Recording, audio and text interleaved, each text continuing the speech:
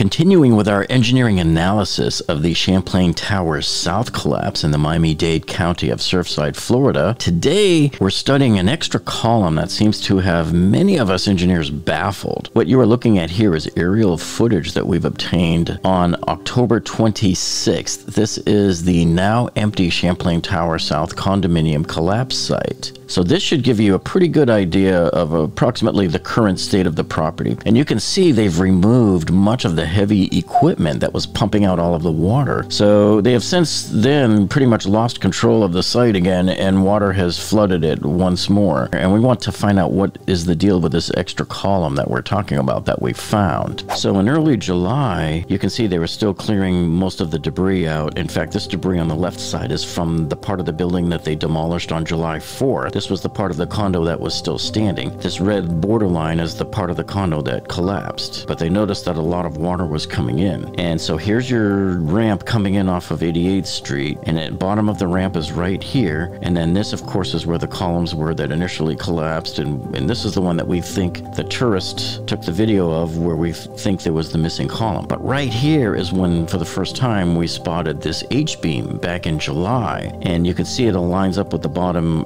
border of the building. So we were trying to figure out here what this extra column is. You can see it right there. Okay, so this is how the H-beam is supposed to work. So it's going to sit on these 4 columns here down in the garage. And then they want to add this 5th one here to go from the 1st floor all the way up to the penthouse. But let's take a look at it without the H-beam there. So I made them green because they're happy. The 4 columns there, right? They're by themselves. That's the normal columns in the garage. But now you bring this H-beam in and you stick it there. And the reason why it's there is to transfer. This is a transfer beam. It's going to transfer all of this weight from the column here, this column from the 1st floor to the penthouse. So it will transfer all of this weight to each of these other columns here.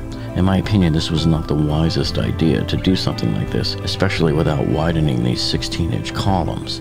This could pose a problem for you. So in my opinion, by adding more stress onto these columns, they're not green anymore. These guys are maybe turning yellow. They're somewhat unhappy that they're being forced to take on the extra load. So here's what got us to this point in the first place. Back in July 2nd, the judge who's in charge of everything that's going on here, Michael Hansman, he appoints this guy, Michael Goldberg, to be the receiver of the condominium now. So he's in charge of everything, all of the business going on. So he files this permit in the court asking for authorization for Bofam Construction Company to undertake the dewatering work on the site. Now that NIST has pulled everything off and there's water flooding the basin of this now hockey rink-like structure.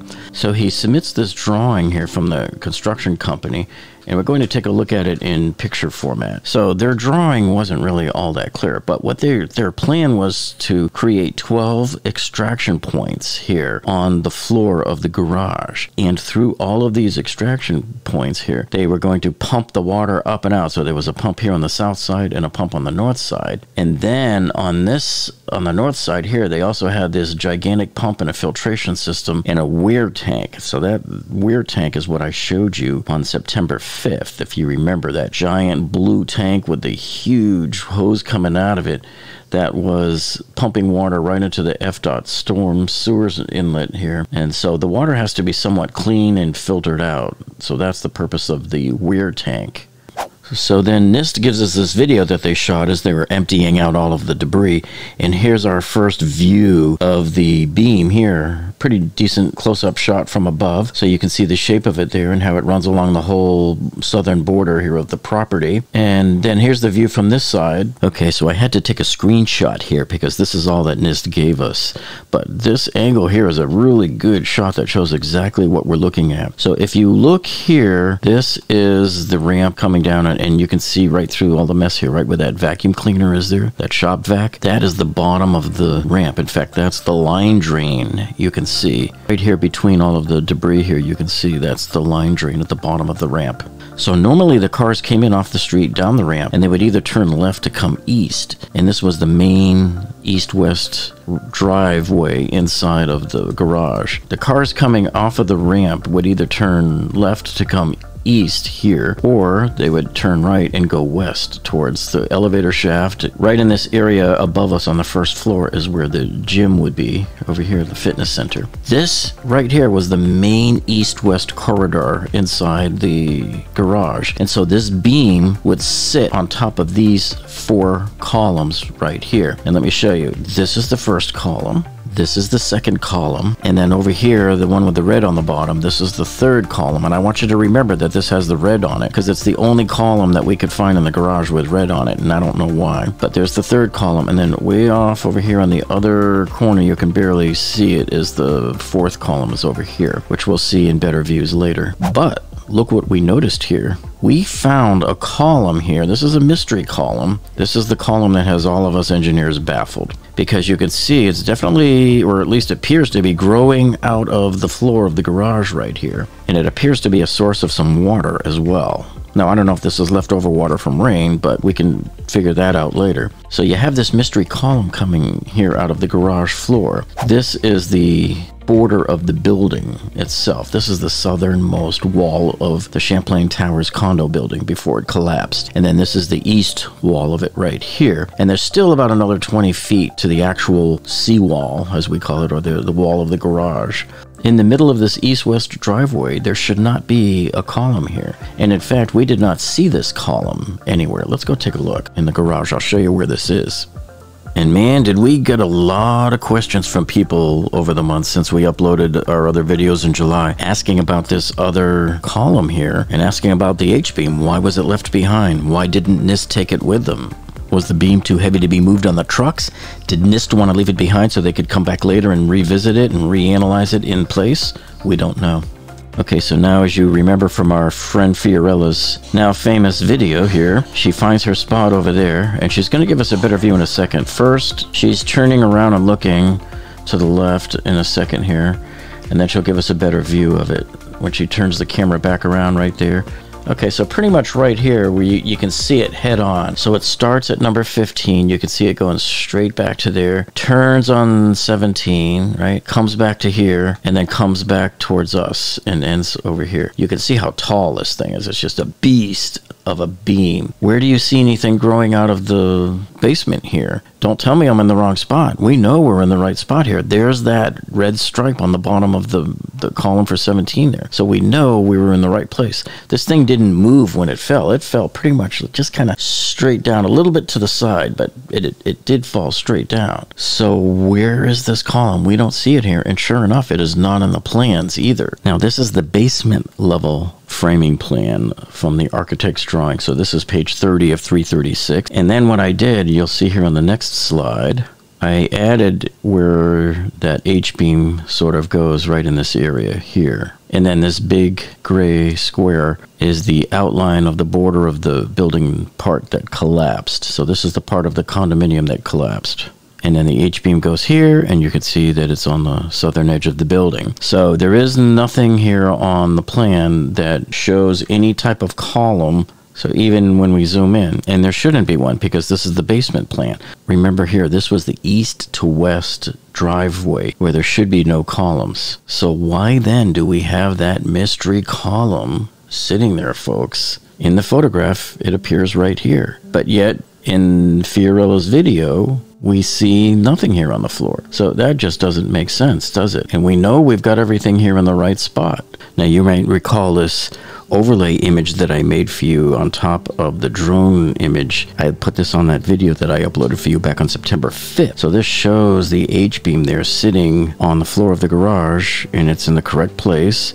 And yet there you can see on the far side of it, you can see the rebar sticking up from that column. Now that we have seen the garage level framing plan, let's now move up one floor to the lobby framing plan, where here is where you will see the architect's plans for this H-beam. See, and as I zoom into it, you can see it goes exactly where I showed it. It goes right along the bottom edge of the border of the building. See, this whole line of columns is your southern edge of the building. And all of these other beams that you see coming out here, and over here, these are all of those beams under the planter. And here's where that column M11.1 is that we think fell first in the tourist video. So really all we have here, you can see the 1, 2, 3, 4 columns that we showed. Plus we have this other one in the middle. So this is a new column now appearing in the middle, but this is only on the first floor plan. This is the lobby level plan. And so this column does not go down to the basement level. So yet why did we see that there in the other picture, but yet we know it's not there in Fiorello's video? So